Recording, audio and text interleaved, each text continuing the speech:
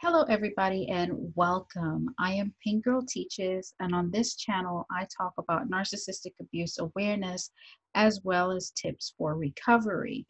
If you are new here, welcome and thank you so much for joining me today. I invite you to press subscribe and turn on the notification bell. Like, comment, and share.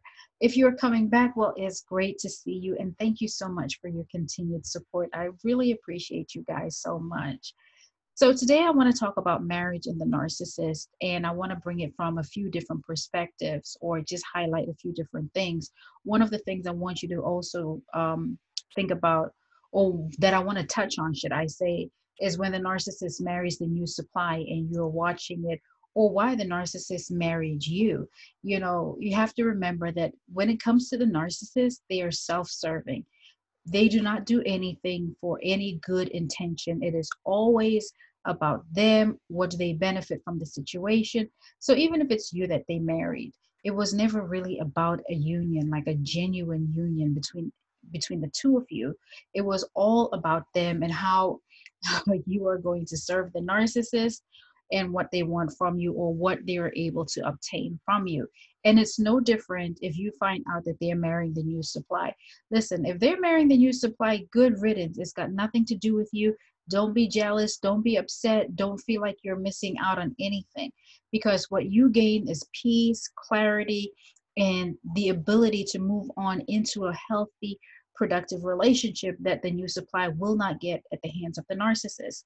So I have a few things that I want to mention. Now, I did say that the narcissist is self-serving. So nothing in this union, nothing in this marriage is about a partnership. It's not loving.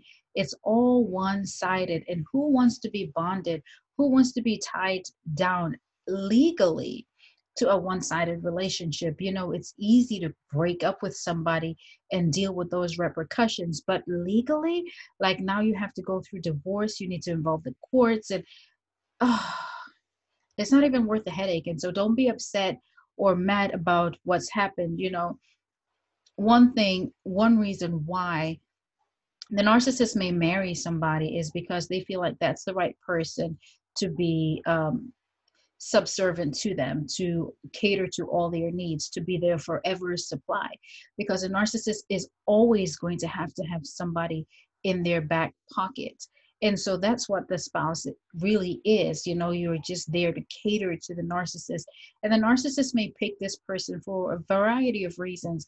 One, you may still be asleep to the narcissist. You may be a good source of narcissistic supply.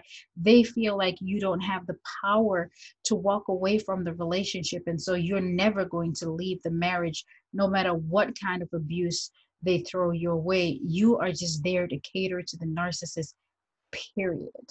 So you do find that once a narcissist does get married, the mask falls off, especially if their partner has been asleep and is not aware of who they truly are with. And they may never be aware at this point, but the mask drops off. The love bombing is over, and you're in a perpetual state of discard. I mean, of devaluation, because the narcissist has you in the back pocket. And one thing that they've said, or that they say, and this was said to me: where do you think things would go from here? Like, we're married now. What more do you want? What more would you expect out of this? Like, and I was really taken aback when I heard that. And I was just like, oh, okay. And so things do tend to go downhill pretty fast. So if you're looking at him moving on with his new supply, don't even go live your best life and ignore that, because nothing good is happening there. And I'm telling you from my experience. I'm not picking this up from a book. I'm not picking it up from anybody else's channel. I am telling you from my experience. This is what it's like. This is what it's like. And if you're going in there and you want to be married for the right reasons, you want a life partner, you want to build a family, you want that love that stands by you, the narcissist is incapable of giving it. You become the narcissist punching bag. When things don't go right with their other sources of supply out there, or their supply is questioning them, but you have a wife, you have a husband, what do you want from me? Guess who's getting blamed for that? That's right, the spouse. I did.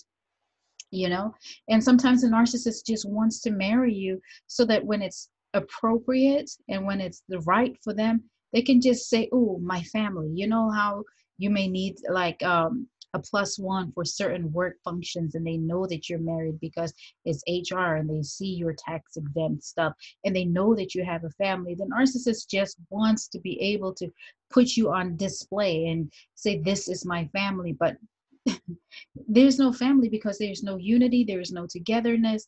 And once it's over, you get discarded and you have to go back in the corner and deal with whatever emotions, not just you are dealing with, but the children. And so, don't envy the narcissist or the new supply when they get married.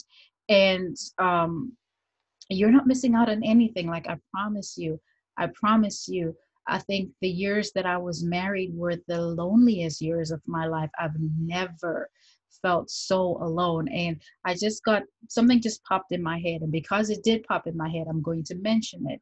So I remember like our children when they were much younger and we didn't get the chance. We never used to have the opportunity to go out a lot because, we was like, who's going to watch the kids and that kind of thing, which, thinking about it now, there was always somebody who could have watched the kids so that we could do stuff. But it was always about what he wanted to do, and he needed to be free to prowl for new supply. So I remember one time we didn't have the kids; they were off with one of the grandparents, and I said to him like, "Oh, we should go out. We should do something together." And this person said to me, "I'm not that bored to do anything with you," and proceeded to get dressed and leave. And so when this is how they hurt you.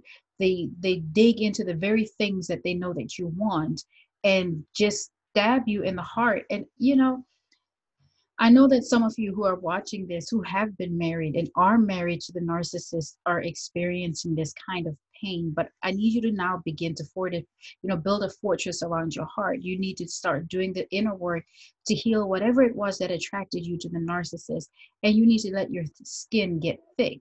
They should become non-factors because you are the powerful one here. You are the reason, your wonderful qualities are the reason that they wanted you. Because let me tell you something, you don't need them. They offer you nothing, they bring nothing to the table, they are good for nothing. You are who they need. And so just remember that the power ultimately lies with you. So don't look into their new relationship or their new marriages and feel like you're missing something. You are missing nothing but a headache. And now you have the opportunity to move forward and really embrace who you are and who you are going to be in this life and live a peaceful life. Like, it's good when you're narc free. Like, I mean, like, your skin glows and your edges flow and life is good. So don't even worry about that. Like, pay them no mind. And if you're in the marriage, just have tough skin and disengage every time that you can. When they try to bait you into an argument, don't go there. Disengage them every time. Enjoy the periods of silent treatment. And if you want to get out, then start putting a plan together, because that's not what life is about. You were never created to be a doormat in somebody's life. And I'm not, I'm just telling you to value yourself. Think about what it is that you want, who you are, and honor that person. And I promise your the future version of yourself will thank you.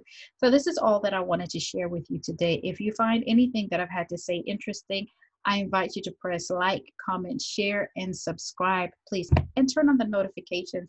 Until next time, take care of yourself and take care of each other. Goodbye.